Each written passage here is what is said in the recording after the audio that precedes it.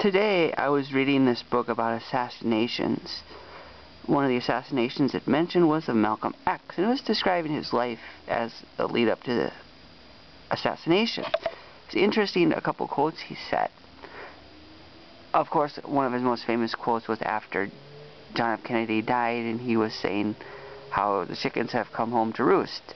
And then in that book it also mentioned a lesser known quote when he said that it was a good thing that 108 white people died. Who does that remind you of?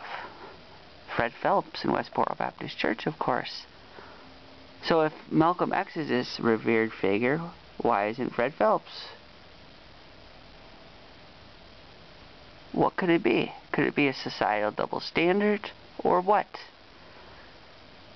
It's cool when Malcolm X makes extreme statements, but it's wrong when Fred Phelps does? Why have a double standard? What's the difference? What's the difference?